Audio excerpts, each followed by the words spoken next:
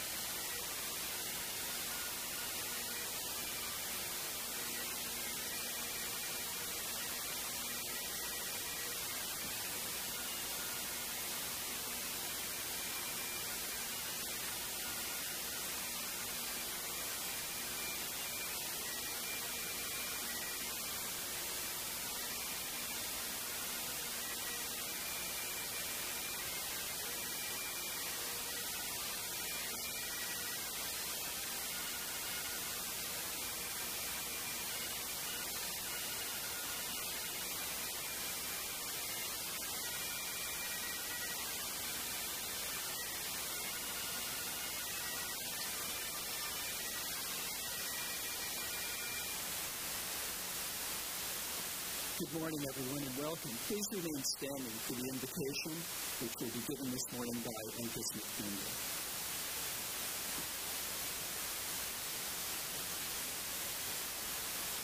Heavenly Father, we implore you, if it be your will, that you not reenact the Noah drama for the next couple of hours. We, as the sons and daughters of Abraham and Sarah, are heirs to the blessings given those wandering and often lost Aramaeans. The class of 2012 has also wandered in the stacks of Lewis Hall late at night. It has often been lost in the complexities of the Internal Revenue Code and recent case law under 12b-6. There were times when it seemed impossible, and yet we are here today. What could have seemed more impossible nearly 3 years ago? Perhaps the word that Sarah, when she was well on the other side of 90, was pregnant. Her response to that surprise was laughter, and laughter and celebration are not inappropriate responses for the class of 2012 on this day. But we pray that beyond the laughter and the rejoicing this day, you who will graduate will remember that as the progeny of Abraham and Sarah, you have been blessed so that you may be a blessing. We pray that you will use your vocational gifts to stand with those who have been rejected by the world. We pray that you will use those gifts to bring light to the folks who live in the hungering darkness and to drive back that darkness so that all of God's children can live and laugh in a world marked by justice. Amen.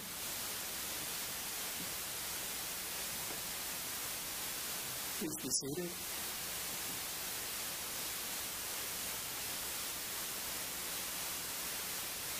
Members of the class of 2012, faculty and staff, distinguished guests and families, trustees Gray, Ross, Bardavan, Miller, and Emeritus Trustee Marion, friends of the university. We gather this morning in celebration, reflection upon the days we shared together, anticipation of what lies ahead, and relief that exams, grades, and tuition bills are finally behind you. Yet surely there is a suspicion lurking among some of you, a suspicion that is best not to dwell on this morning, that there will be days ahead when you find yourself looking back wistfully on torts and contracts and the friendly confines of Lewis Hall. When you will find yourselves marveling at how your professors actually made it all so interesting, and thinking that the quest for a good grade was so much more civilized than the quest for billable hours, and that the orderliness of daily life across the ravine compares favorably to the somewhat disorderly world of legal life. Before we get too far into the formalities of the ceremony, I have a request for the graduates in the class of 2012. Take one last look around at the graceful setting in which we find ourselves this morning, one of the most beautiful in all of higher education. Thankful that the weather has allowed us to be outside for the moment. And actually, while I'm on that, I should let you know that we are closely looking at the weather as it moves towards us and away from us, hopefully. And we do have contingency plans. I'm not going to go through them right now. But barring any massive downpour, lightning strikes, and thunder, we're going to proceed. And this is kind of like the baseball call that we're watching. So as you look around, take note also of the people who have gathered here today. Parents, spouses, partners, children, friends, and faculty and staff. They couldn't be prouder. They've sacrificed on your behalf, and you are surely filled with gratitude. But today is your day, and our pride comes from knowing that someone we care about has, after much hard work, achieved the goal and fulfilled the dream. It is fitting that we also take note of others who made this possible. This is the 163rd year of the School of Law. Throughout these last 3 years, you have been part of a long and storied history. It was in the aftermath of the Civil War that the Lexington School of Law was incorporated into what was then Washington College. For many years, it occupied the building at the far end of the colonnade behind you to your left. First, in one of the ugliest structures ever constructed in the South, a building that fortunately burned down one night when no one was there, and then in the building that is now Tucker Hall. A future Supreme Court justice was educated there, as were several future presidents of the American Bar, many distinguished jurists, and many of the most prominent members of your profession. Over time, the school developed its own distinctive culture. Washington and Lee produced graduates known for professionalism and competence, for understanding not only the intricate details of the law, but also the deepest ethical responsibilities it imposes upon them. Our graduates would leave here with the ability to seek justice, to be sure, but they would have something more, a deep understanding of the meaning of justice and the moral fortitude to commit to a cause greater than the self. As we congratulate you, we charge you with fulfilling your duties. We know that you will meet them and exceed the very high standards of those who came before you, and we wish you the very best. Your time across the ravine has been an interesting one for the profession and for legal education. Washington and Lee has been at the forefront of the national discussions, and I suspect that the conversations you have been a part of prepared you well in ways you may not fully realize just yet for the dynamic years ahead in the profession.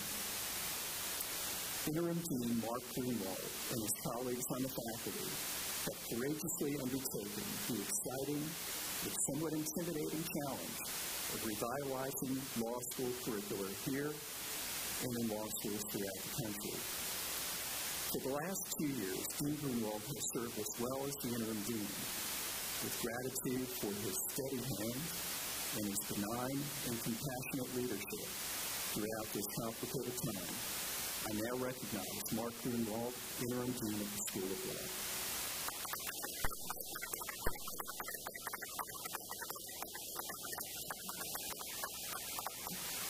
Thank you, President Lucia, and good morning. I first extend my welcome and expression of thanks on behalf of myself, our faculty, and our graduates, to all of our guests, to all of the family members and friends of our graduates, for all the support, encouragement, and love you have extended to them. On this weekend, over the past 3 years, and throughout their lives. This is a wonderful occasion for many reasons. One of the most important of which is that each guest here has been a part of our graduates' successes. The very success that brings them to this moment. You share in their triumph and celebration because you were with them and supported them along the paths they followed. And it will be their good fortune to have you along as they continue their journeys through life. And to you, our graduates, I thank you also for all you have contributed to Washington and Lee as you've pursued your degrees. You've worked long and hard. And it's never ceased to amaze me just how much we were able to get you to do by offering you a slice of Domino's pizza. I must say, however, that I observed some worried looks as President Ruccio's introduction reminded you that I am interim dean. I suspect some of you may have suddenly thought, if this guy confers my degree on me, will it still be good next year? Or maybe some of you thought, does the interim dean sign diplomas with disappearing ink? I can assure you that neither is true. Your degrees will stand the test of time, as have Washington and Lee law degrees for over 160 years. As alumni, you also can look forward to getting to know our outstanding new dean, Nora Denleitner, who will take office on July 1. There are, I know, many things that you share as graduates of W&L Law, not the least of which is the extraordinary sense of community that has surrounded your education here. Certainly a community of learning, but also one with personal and social dimensions that are practically unheard of at other law schools. A community of learning that is supported and nurtured by a faculty of teachers, scholars, unsurpassed in their commitment to you, their students. And a community that thrives with the assistance of a tremendously skilled and dedicated professional staff. And finally, and perhaps most importantly, a community in which you work with your extraordinarily able and engaged classmates who have become your professional colleagues and with whom you will remain connected or reconnect in the future in ways you might not now imagine based on your shared experiences at Washington and Lee. You also represent a first to the law school. As you know, you will be the first law class to have graduated in which each member has completed our innovative third-year program. While being first in that sense is a distinction that applies to you as a class, the far more meaningful observation is that each of you had the opportunity to take important steps in law school that put you much closer to the professional world that you are about to enter. Before you reached the third year, of course, we gave you many interesting and valuable opportunities to learn in which you work together. For example, in that fascinating, though often puzzling course, whose full name we dare not speak, APLP. And we also gave you many other opportunities, the opportunity to take lots of exams. But when the fall semester of the past year rolled around, each of you again, all together now as third-year students, for 2 weeks stepped into the shoes of a litigator and tried them on for size, polished them up a bit, and assessed the experience in terms of how they might fit in the profession that lies ahead for you. Then, passing over the experience you had in the remaining 12 weeks of the fall semester, we arrived at the first 2 weeks of the spring semester, and you each, again together, stepped into the shoes of a transactional lawyer. For some of you, they fit better than the fall shoes and gave you a sense of professional walking comfort. But for others of you, you may have felt that you were developing blisters. Whichever the case, each of you walked forward, gained a real understanding of the complex professional roles lawyers play, gained confidence not from having mastered the roles that take years of practice to perfect, but from having experienced the process, and gained, perhaps most importantly, a beginning sense of what it means to exercise professional judgment. You've gained these things as part of a structured educational process. However, you now take them into a somewhat unruly professional world. A world in which opportunities to show your stuff are not as plentiful as they once were. A world in which the first step on the professional path may not yet be clear. And even if it is clear, it is most unlikely to be your last. The speed of change all around us and in the legal profession as well means that each day you will be building on what you have learned here to further develop the professional skills and standards that you have started to form. It would be nice if I could say to you the ground on which you will walk is more stable then I know it is. But change can be exciting and rewarding. Most importantly, you have the core of what you need. You now have an extraordinarily good legal education, a practiced commitment to values that are fundamental in life, and a body of colleagues, mentors, family, and friends who care about you and your future. But also keep in mind that to acknowledge some possible unclarity in your future professional path is not to disregard the deeply and firmly rooted traditions and values of our profession, a commitment to public service, a respect for human dignity, and a never-ending quest for justice. It is these values and traditions that we, the faculty who have had the honor and pleasure of serving you, trust you will uphold through the series of learning experiences that will ultimately become the sum of your professional lives. I now ask the members of the law class of 2012 to rise.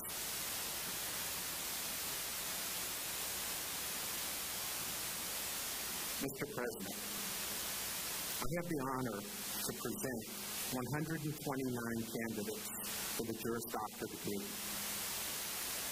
They have been examined by the faculty and approved by the Board of Trustees. They are to be congratulated on their command of the ways by which justice is attained and commended for their exceptional learning for the advancement of a just social order. I ask by your official act to confer upon them their degrees. Upon the recommendation of the faculty and approval by the Board of Trustees, I hereby confer the degree of Juris Doctor at Washington and Lee University. Please come forward to receive the diploma as your names are called. And I ask that the audience hold its applause until the last graduate has received his or her diploma. Thank you.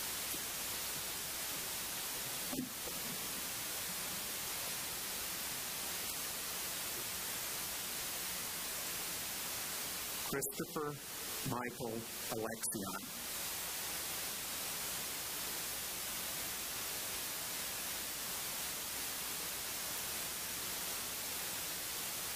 Samuel Farrell Allman.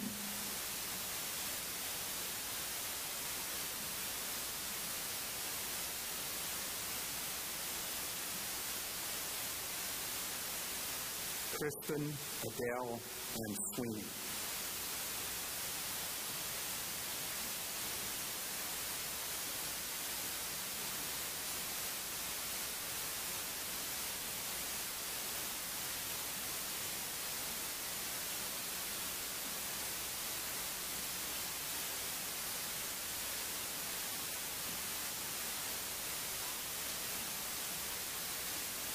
Raina Rashida Atkins.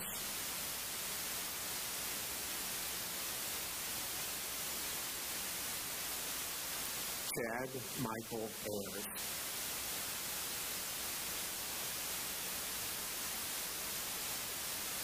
Matthew David Baker.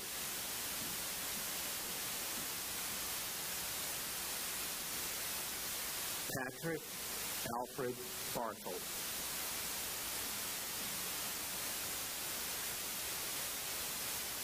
Kelsey Marie Bachman.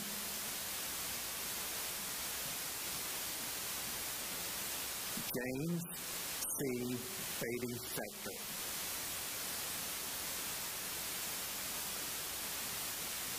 John Patrick Becker.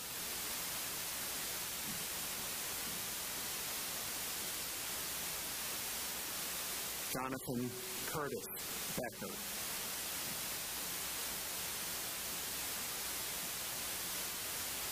Amber Christina Boyd.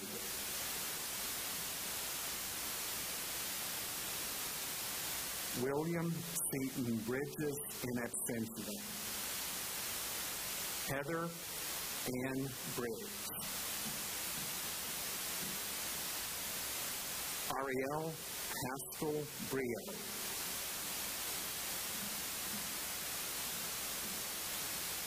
Nicholas Stanhope Brooks.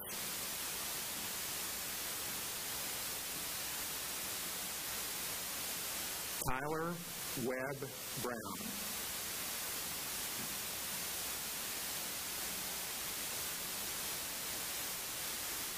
Rudolph John Burschnick.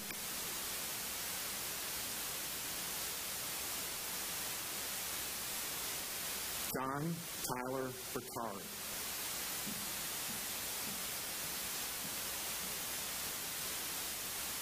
Brian Edward Calabresi and abstention. Kevin Patrick Carter.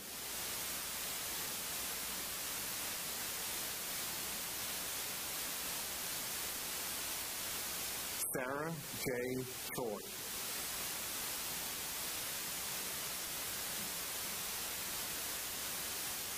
Taehoon Peter Choi.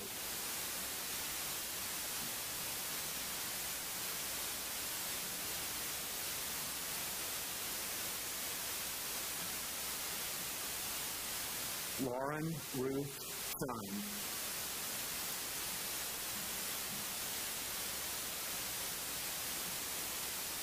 Mark Edward Critchley.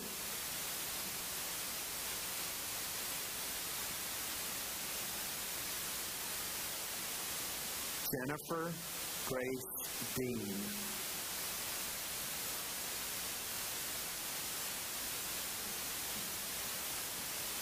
Gerardo Manuel Delgado.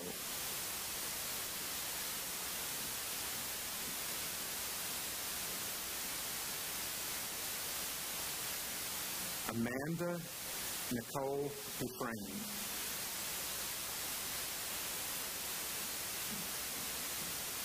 Donald Cameron Duncan III.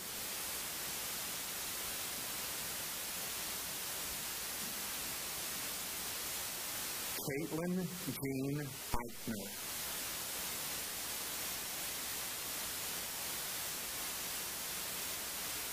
Nadine Fairmont.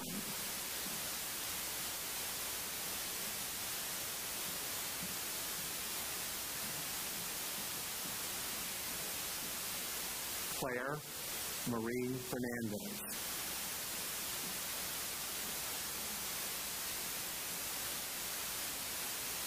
Anthony G. Flynn, Jr.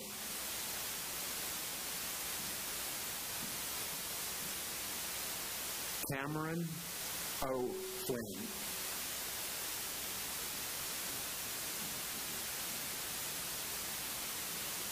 Christopher Grace Ford.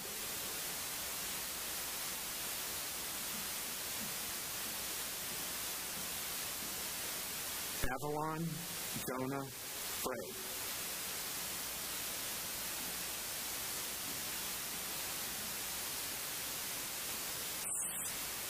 Susanna Mayersky Fultz.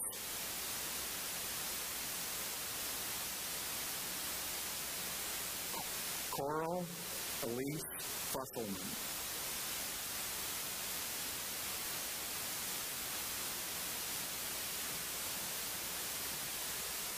Andrew Shane Garris.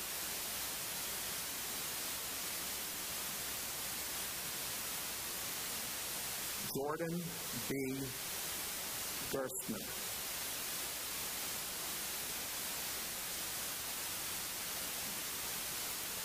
Benjamin Alexander Gilmore.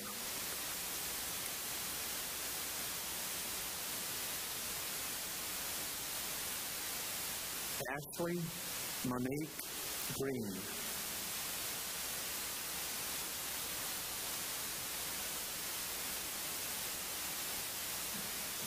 Stephen Marr Harkins.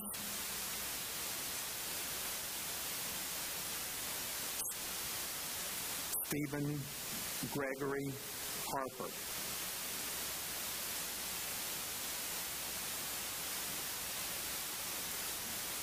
William Henry Harrison IV.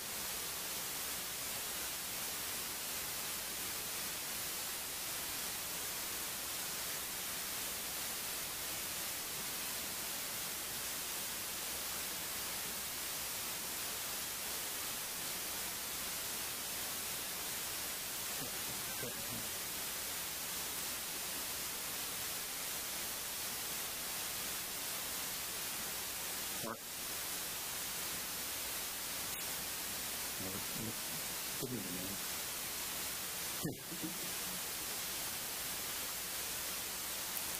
Michael James Hartley. Very sorry.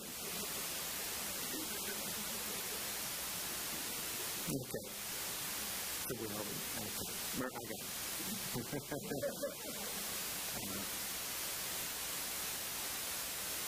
Stephen Marr Harkins.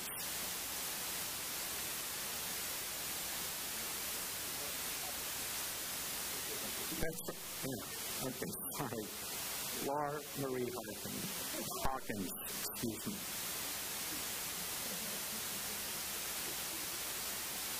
Ross Leonard Hayes.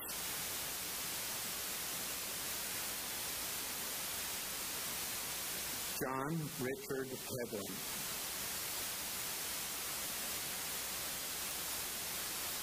Michael H. Hill. Edward Shelton Hillenbrand.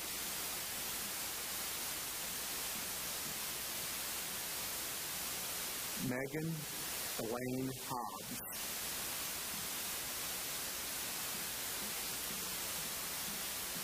Marilise W. Hume.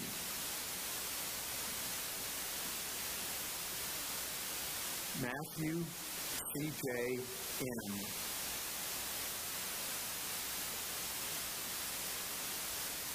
Daniel Jason Isaac Smith.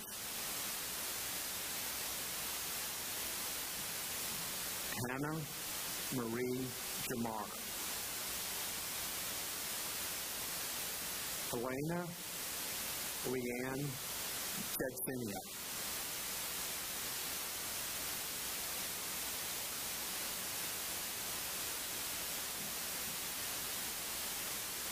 Brittany Mia Jenkins.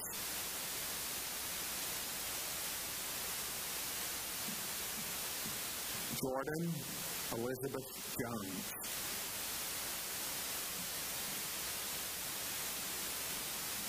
Elizabeth Aretta Dieterbach.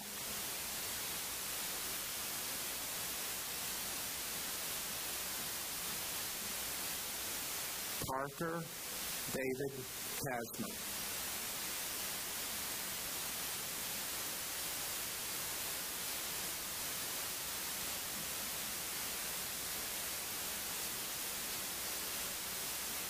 Stuart Alexander Keith.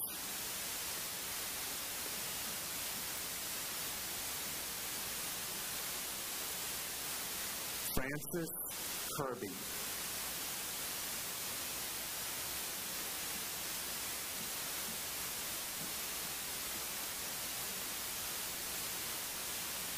Chaz Daniel Clay.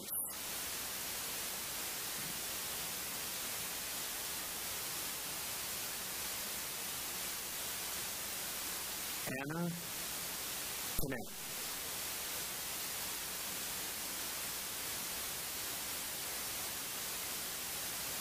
Leona Krasner.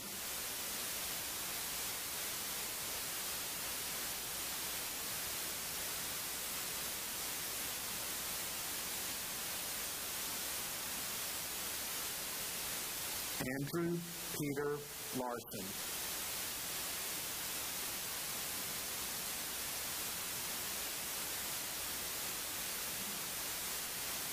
Tyler Sims Lappinghouse.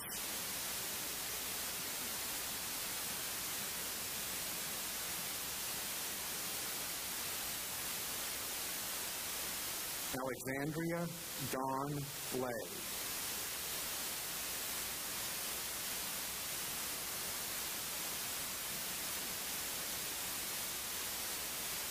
Kelly Ann Layton.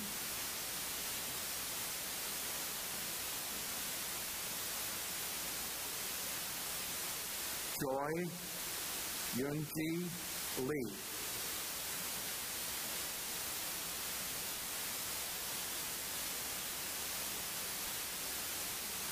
Todd Aaron Levy.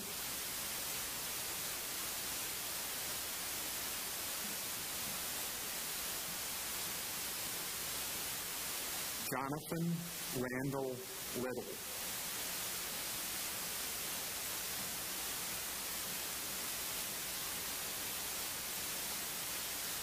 Anne Lockyer.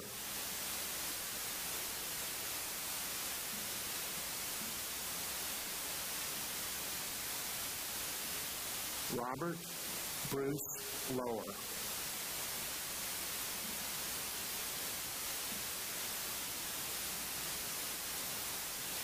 Ashley Ann McNamara.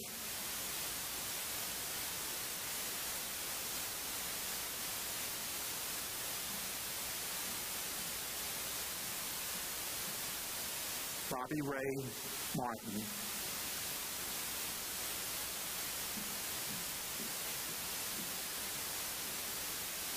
Vidal Carlos Moraz.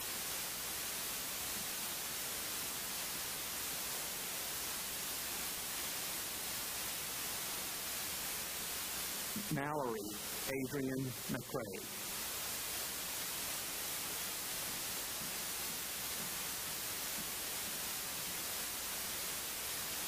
Benjamin Farrar McDearman.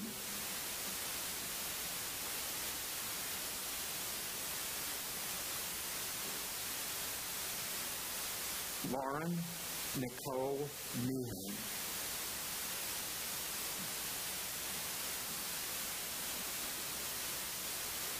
Angela Faith Merley.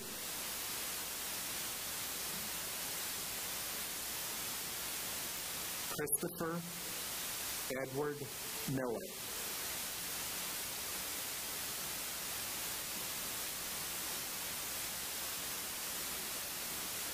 James Wyatt Moore.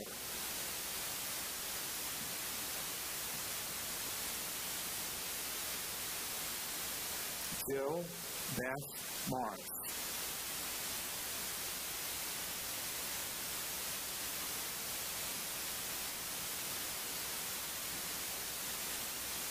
Ray Deanna Muller.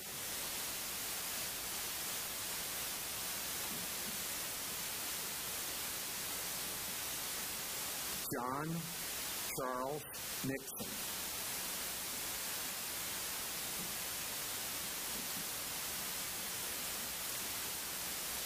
Celeste Simone Owens.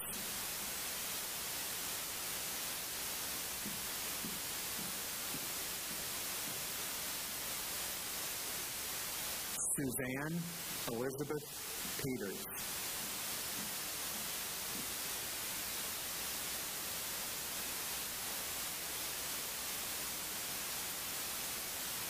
Keegan Joe Peterson.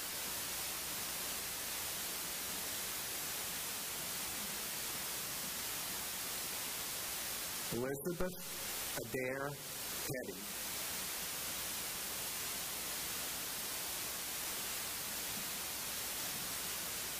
Nathan David Twiston.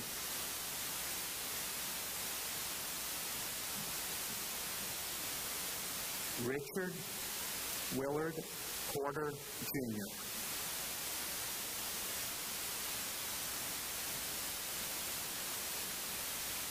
Brian Christopher Powell.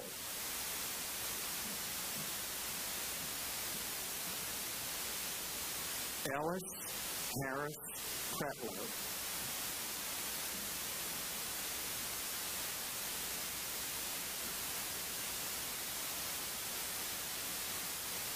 Alexandra L. Price.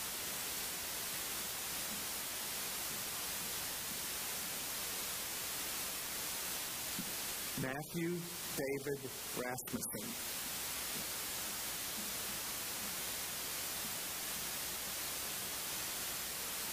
Sarah Cotton Ratzel.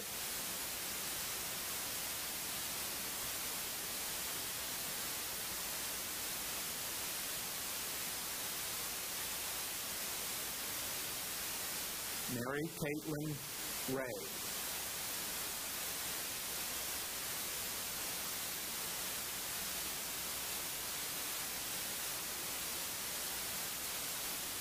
William Lane Reynolds.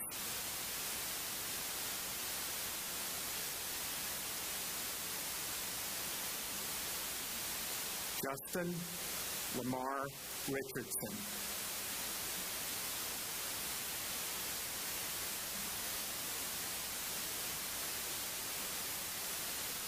John Thomas Robertson.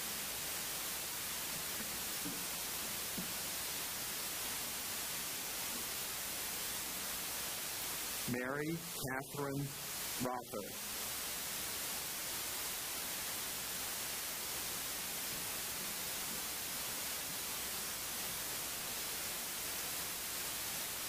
Hardin Harrister Rowley.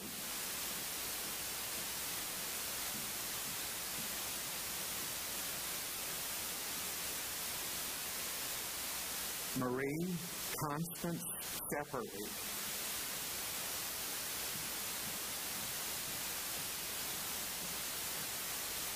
Matthew Paul Schreiber.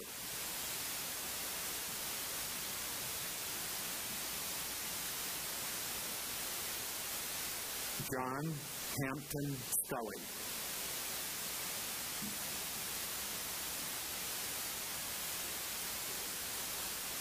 Christine Michelle Shepard.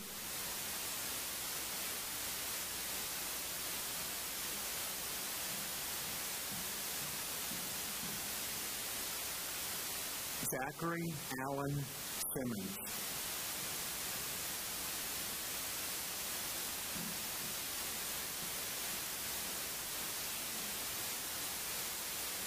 Emerald Grace Smith.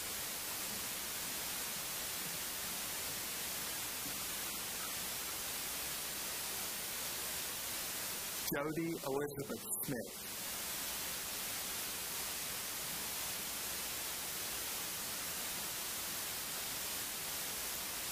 Brandon Andrew Spivey.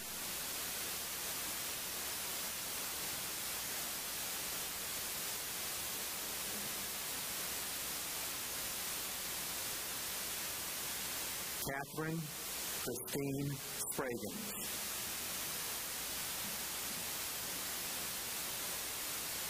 Kristen Louise Stewart.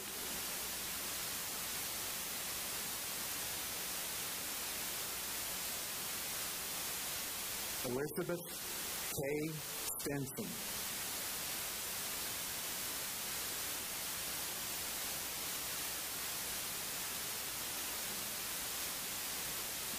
Mallory A. Sullivan.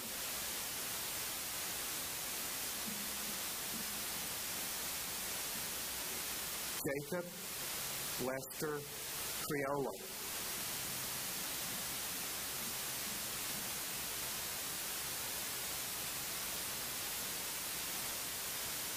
John David Turpin Jr. Zane Ridnour Tweed in absentia. William Emery Underwood.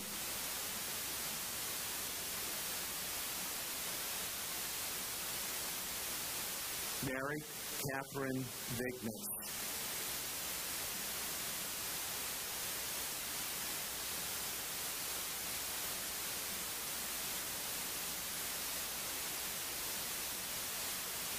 Michael Williams Warner.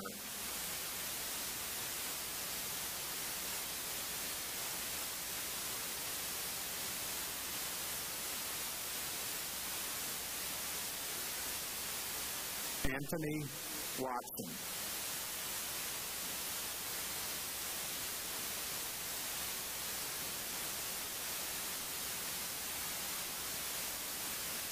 Aaron Leonard Wells.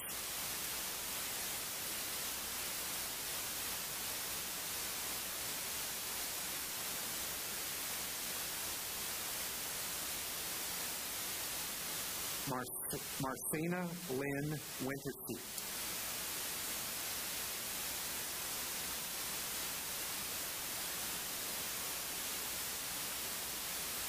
Gibson Sinclair Wright.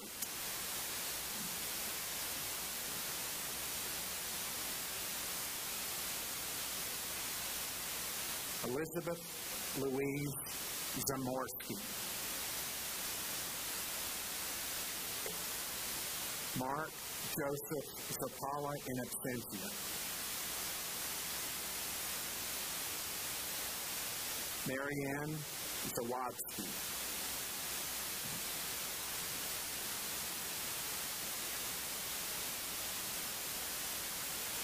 And Christopher Thomas Zona.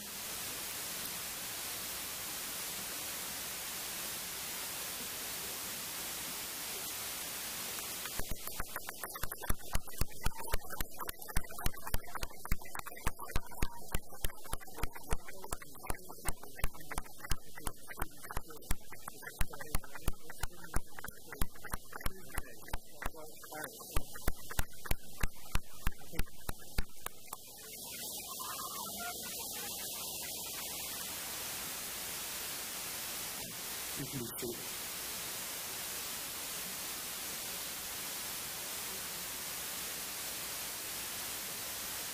There are ponchos under the seats of the privileged pew, that is the students and the faculty.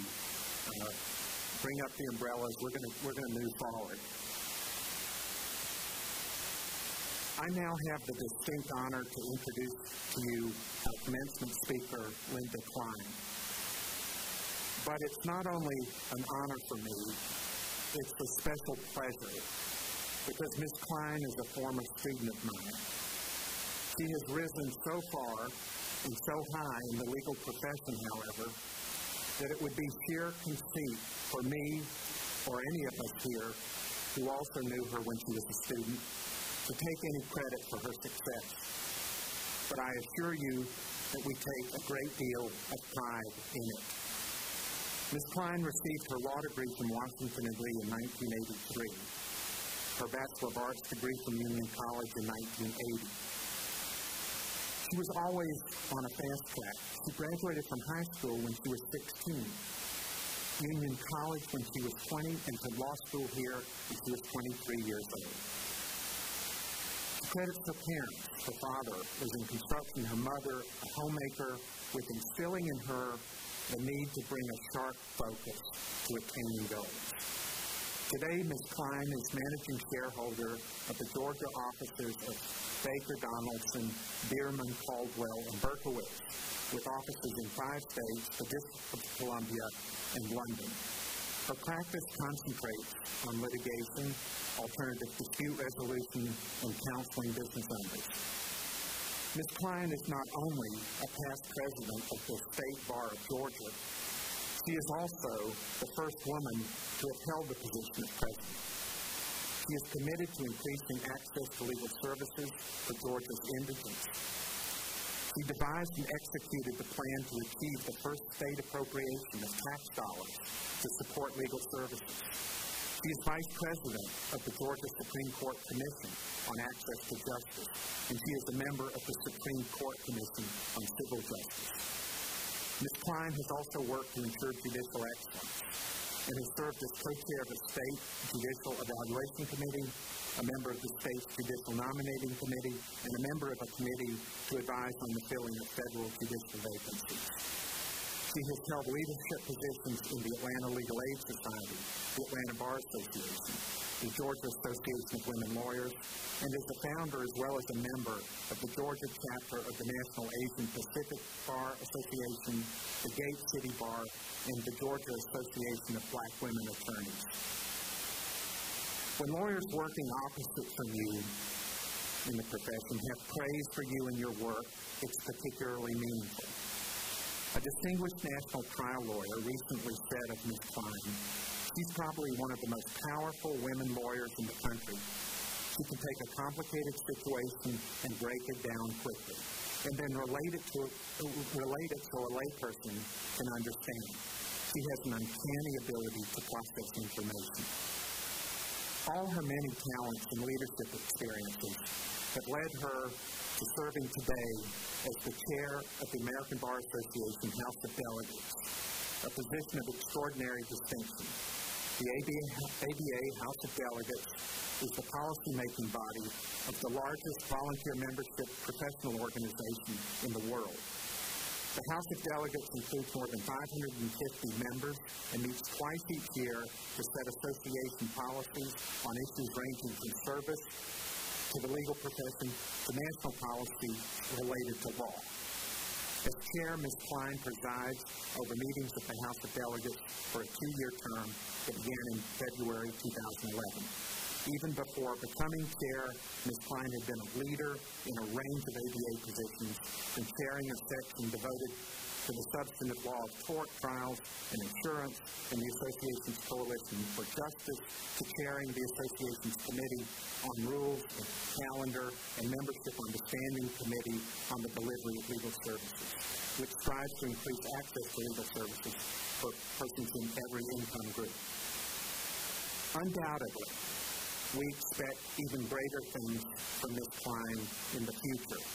But today, we are very grateful that she has joined us as commencement speaker. Linda.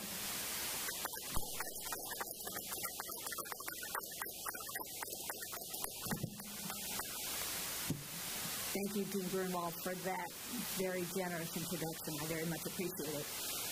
But you did remind me of my favorite introduction. It was when Jack Kemp was running for president, and a local politician introduced him with this most incredibly profound statement. He said, "I support Jack Kemp because he is a man who believes the future is ahead of us." We're all glad the future's not behind us. Indeed, we're all glad that law school exams are behind us. And I still have that recurring nightmare that I missed an exam and didn't get to graduate. But I guess this proves I did. Well, imagine the year is 1912. That's 100 years ago. And the question being debated is whether to admit women to the legal profession. And this is what you're hearing. It is alarming to think of admitting women to the bar. It will ruin the relations between the sexes. Where a man found the thrilling touch, the object of his adoration, the ideal of his romantic love, how destructive will it be to discover that her bosom conceals a demur, her polonaise a plea, and in her silken hose is a subpoena dubious keeping.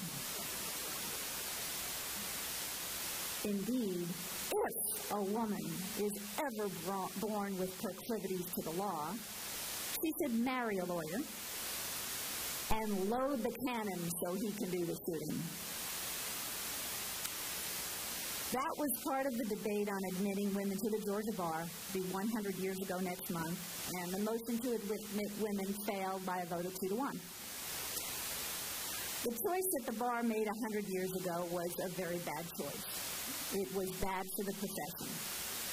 And while this could very well become a talk about how far we've come in 100 years and how these are the good old days, I'm not going to kid you. These aren't easy times for new lawyers, and particularly not for the youngest graduates. I know you've been reading about the recession, you've been reading about it on the internet and in blogs, and maybe some of you out there are texting about it right now. But instead, it's going to be a talk about choices, about making good choices in tough times. Now, one of the best choices you ever made is sitting right here today. And you chose to become a lawyer. And I promise you that's true, even if you find yourself doubting it some days. The law is vital, and everyone needs access to the law. Indeed, knowing the law is how we make the right choice. We stop at the red light, we go at the green, and that's the law. And in the old days, the law was only available to those with access to a law library and the knowledge to use it. But now, the internet makes the law library accessible to all. But it doesn't mean that those without the benefit of our training can use the information that they find there. And that's where you come in. Because you can take the knowledge you have and the easy access to information and choose to make a difference for so many. Tough times are tougher times for those who are less fortunate. My colleagues choose to spend time at a homeless men's shelter, and they bring law to those who need it the most. The first day there, they were amazed that they could help a dozen homeless veterans get ID cards so that they could get VA benefits. 12 veterans came off the street into housing and got medical care because a lawyer helped them get an ID card. What a difference a lawyer made. We can do this. You can do this. 3 months after I became a member of the bar, I accepted my first pro bono case. Candidly, in those days, most lawyers weren't as informed about the importance of pro bono work. My law firms generally didn't give credit for pro bono work. So I took the pro bono case in addition to my other work, and I helped a disabled widow collect life insurance benefits from her late husband's policy. Mrs. M was so disabled that she will never know and would never know how I helped her get the money she needed at the end of her life. But I will never forget her and the choice I made to help her. And we can do this for others. You can do this for others. And I promise you, you'll love doing this. Sometimes making a good choice requires some research. You've all learned that. You were assigned a problem here at law school, and you did the research to solve it. And when you were unsure of a choice, you had the ability to do the research and find the answer. Well, one day a widower came to see me, and his wife had been camping with his young sons at a public campground, and a tree fell that night and killed his wife. 3 lawyers refused to take that case. They told him he had no case. Sovereign immunity, they said. I know you learned about that here, too. And I just couldn't get the thought of those little boys out of my mind. And it took me hours and hours, and I did a lot of research, and I found what I thought was a legal remedy for the family. I put my theory into a letter to the private company that leased the campground from the state. And in response to my letter came a brief negotiation and a big settlement check. And it became a joke at the office. The young lawyer writes a letter and gets a big check. But that wasn't the case at all. I chose to work hard. And the harder I worked, the luckier I got. I know you've heard that expression, but it's true. And you know what hard work is because you survived this law school. And don't stop now. Do your best on every assignment, pro bono cases, small cases, your clients, the clients of your colleagues. Just always do your best. The problem you're solving is the most important thing to your client. When you shine, both the profession will shine, you will shine. It's human nature when people remember specifically the bad things more than the good. But if you do good, I assure you the good impressions will follow you forever. They probably won't remember specifically the cases or what's associated with those good feelings, but the good feelings are going to stick with you forever. Your reputation, our profession's reputation, the whole community, it could be at stake. Because once your reputation is lost, it's nearly impossible to find it again. And this brings me to the bad choices. When times are tough, there are legions of people who are eager to take advantage of you. They'll tempt you with easy wins, easy promotions, easy money, and perhaps it'll come when you need it the most. And what they'll ask of you is going to seem so simple, yet really lucrative. And how many times have you heard, if it's too good to be true, it's probably not true. And every day in law practice, you're going to have the opportunity to make a bad choice. But making the good choice, it's harder at first, but in the long run, it's easier. And when you make a good choice, you're not going to have the stress associated with the regret and the guilt that's going to follow you.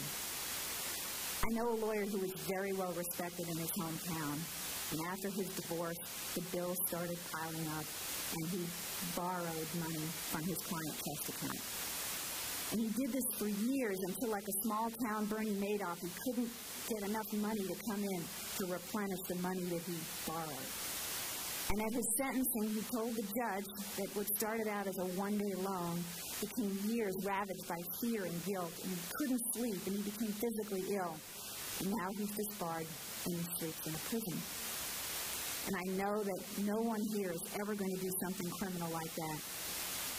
Indeed, when you hear disappointing stories, hold your head high, because you have training from a school that values ethical behavior as a threshold to scholarship. You're now part of a profession that constantly studies ethics and professionalism, always searching for ways to improve. Each of us benefits from the training we received here because we know how to make a good choice. But there are lots of difficult choices you're going to face every day. For example, one day your most important client is going to ask you to do something that isn't wrong, but it isn't right either. Maybe the choice is to take advantage of somebody's personal hardship by asking painful questions at a deposition when they aren't necessary to prove your case, or not agreeing to a brief extension of time when you know any judge would grant it. Choose to follow your instinct and your training. Always give your client the independent legal advice that all clients deserve, whether they want it or not. And when they don't want it, it's probably when they need it the most. You're the professional. I just saw you get your degree. You're the professional. So choose to follow the golden rule. Don't strive to be the meanest lawyer. And when you come across someone who does, pity that lawyer and don't sink to that low level. Professionalism as part of a lawyer's education is relatively recent, but it's always been a part of the tradition at our school. And you act on behalf of all of us, because our culture is too precious to sacrifice. I can't pass on the idea of professionalism without saying something that's likely going to be controversial, particularly to our graduates, and that is choose to look the part. Some law firms are business casual all day, every day, and it's tempting to dress casually. However, I recall when my youngest law partner was mistaken for the maintenance man on one casual Friday. And this proves to me that as a young lawyer, you're going to gain infinitely more credibility if you look like a lawyer, what people think a lawyer looks like. And last week I met the Chief Justice of Nigeria, and she said, you know, you only have one chance to make a first impression. She's right. There are some people about whom you don't worry about a first impression because they've been your colleagues for 3 years, and those are your classmates. A recent graduate told me the practice of law is hard, but boy, do those friendships that we developed at the proms and on the softball team and spending late hours in the stacks studying, that proves to be invaluable. And don't forget that Washington Lee is a network of folks with shared experiences who want to see you succeed. Need a mentor? Think of a classmate. Moving to a new place? Contact the alumni there. You'll soon learn that one big asset we have are all the Washington and Lee graduates out there, and that's something that's unique for all of us. Now, there's another asset that I didn't have when I went to school here, and that's the new third-year curriculum. It's very impressive, and it really gives you an advantage as you begin your career. Early in my career, one of the best choices I made was to get involved in the Bar Association. At the first meeting of the Council of Younger Lawyers, the group's president was handing out the assignments for the year. And we were all looking down, we were avoiding eye contact when he was about to give out the most boring job. It was the job that absolutely nobody wanted. And then when he said, and Linda will do, well, it's really too boring to tell you what it was, but I was disappointed to get the job nobody wanted. I accepted the boring job. I did it well. A magazine published the fruits of my labor. The magazine article caught the attention of the big state bar committee that was studying the topic. The chair retired and recommended that I replace him. He then recommended that I offer for his seat on the Board of Governors of the state bar. And a few years later, I became president of the state bar. And I believe that's because I accepted the job nobody wanted, and I did it well. Some of the most fun I've had as a lawyer has been getting to know and work with my colleagues in the American Bar Association and other bar associations. My rock star idol, past President Robert Gray, my dear friend Stacey Giles are here today, and they're such special friends and colleagues. And those of you who have been active in the student bar and in the ABA Law Student Division and other student organizations, you know what I'm talking about. Involvement in the bar broadens your experiences, it broadens your network, it broadens your understanding of your practice of law. Bar involvement supports the profession's ability to advocate for ethics, for professionalism, providing legal services for those who need it most, and the other values that define us. And when the volunteer work and the meetings are done, there is nothing more fun than socializing with your peers and their families. So choose to get back to your profession by active participation in the Bar Association. I recently learned that Justice Scalia was chair of the Administrative Law Section of the American Bar Association, and Justice Breyer was on his way to be chair when he was tapped for the U.S. Supreme Court. And reflecting on the Supreme Court, I was going to use the court as an example of how diverse our profession and our court has become. I thought, we now have 3 women in the court, including a Latina woman. What a diverse court this is. But I studied further. Every one of the justices went to either Harvard or Yale. That's not a diverse court. How could a court be diverse without at least one graduate of Washington and Lee? But this does make my point more important. I ask you to choose to embrace diversity.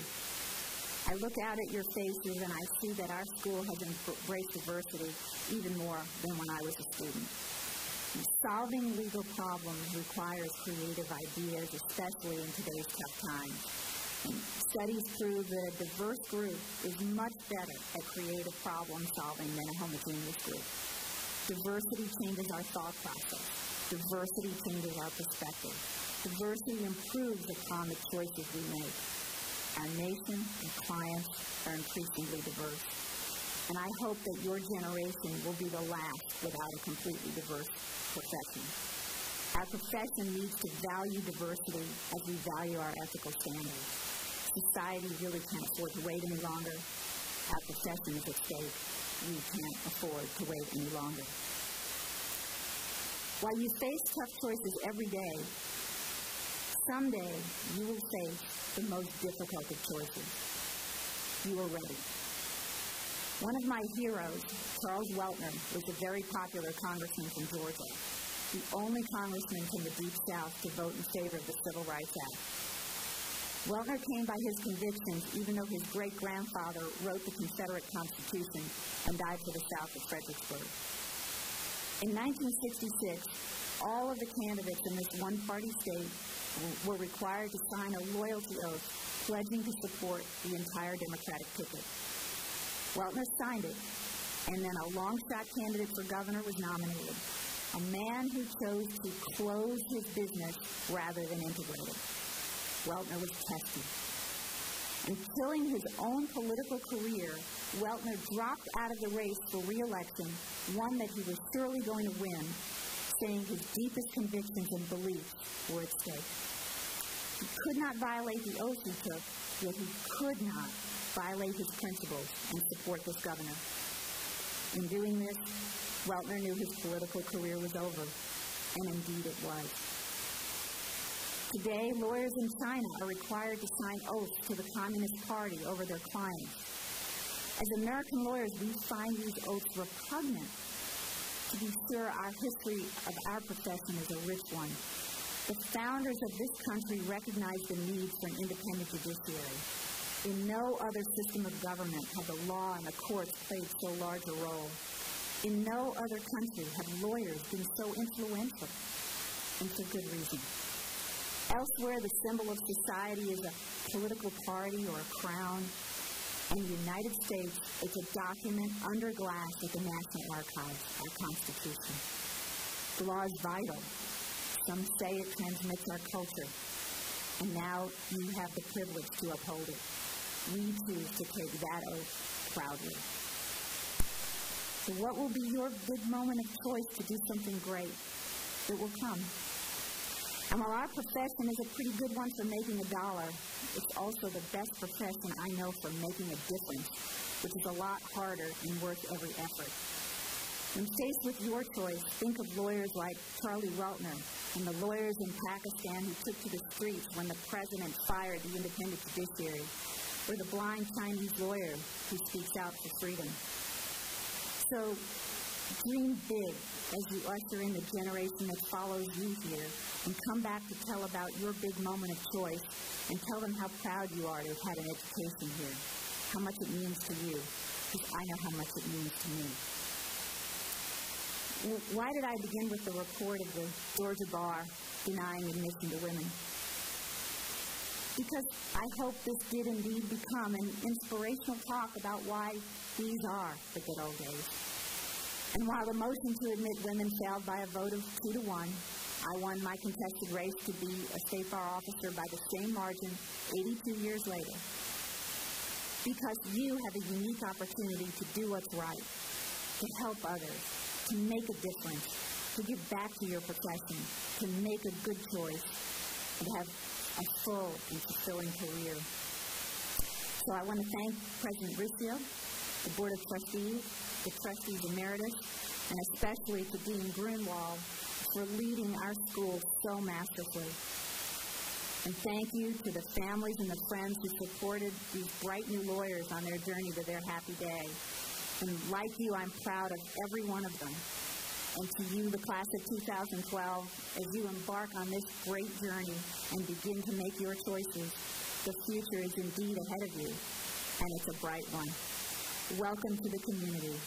It's our privilege to be Washington and Lee lawyers. Thank you.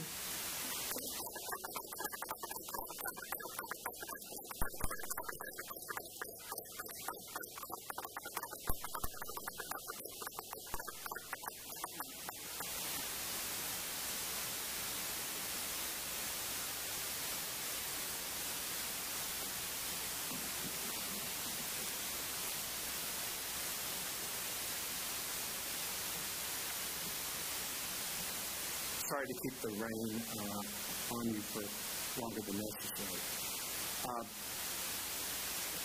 I now call to the platform Kristen and Sweeney, president of the third-year class, and Danny Isaac Smith, vice president of the third-year class, to present a walking stick to Ms. Klein.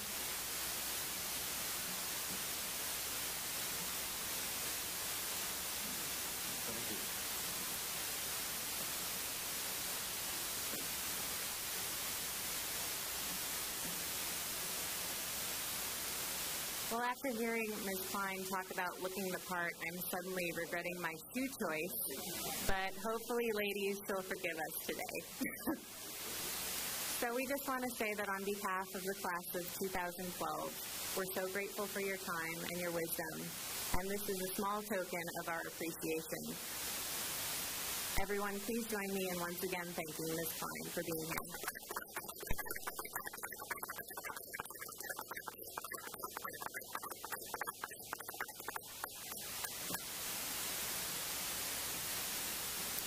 Well, I actually think our graduates do look the part.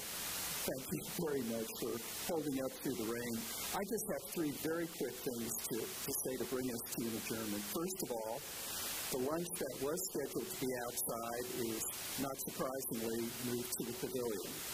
So I hope you will join us for lunch up there.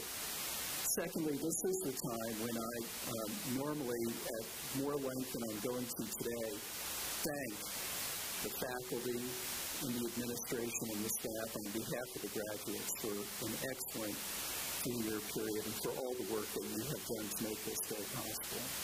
But I do want to especially thank the facilities management group today, as well as the event planners who, in more ways than you will ever realize, tried to make arrangements to make this day possible in the event of something like rain. So please join me in thanking them as well.